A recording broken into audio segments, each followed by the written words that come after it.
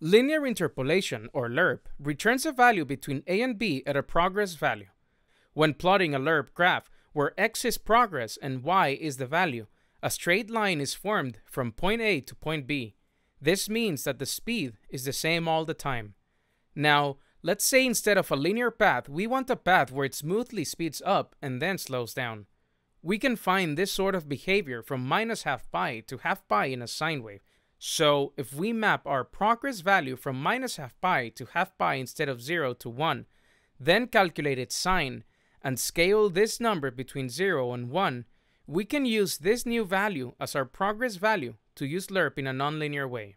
I hope that you enjoy this video. I hope that you subscribe. I hope that you can have a good time regardless if you subscribe.